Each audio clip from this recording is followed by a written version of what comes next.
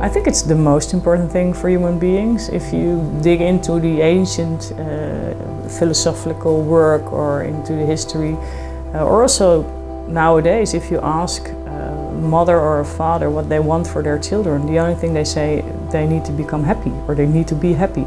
So it's at the basics of human mankind, and people that are happy, they do better, they develop better, they have stronger relationships. So from a personal perspective it's important, but also from a societal aspect it's very important.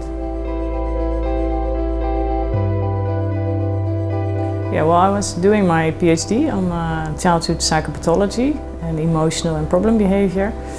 And I suddenly realized when I was nearly finished that only about 25% of the children do develop some problems.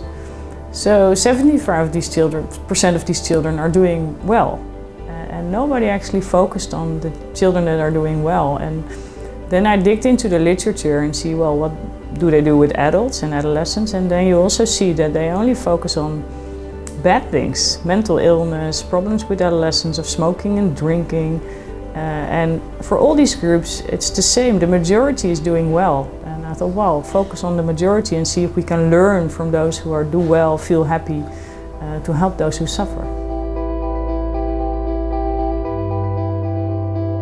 Well, we started with collecting data in twins. In twins, you compare identical twins to fraternal twins, so the ones that are genetically identical to the ones that don't share all their genes. We found that differences between people are for 40% accounted for by genetic differences.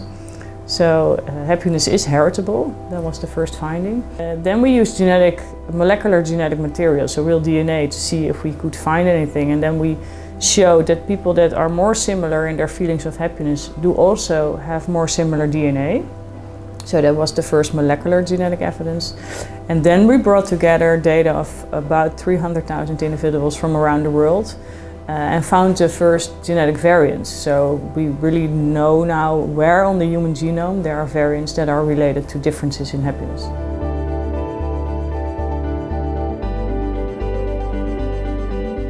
Final product, the human being, is the result of the interplay between genes and environment. So if we know more about genetic differences, we also learn more about environmental differences, because your genetic predisposition exposes you to certain environments. We'll be better able to distinguish different groups of people and give them more customized prevention or intervention programs.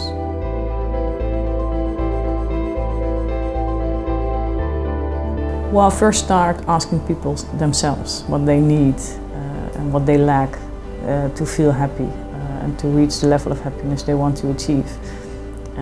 That's, I think, a starting point. And then you have all these different groups and they all have different needs. And then the next step would be to take a couple of focus groups. You will not be able to increase the level of happiness of the country easily and as a whole. You need to start with different groups and really work together with these groups to see what they need and what they want.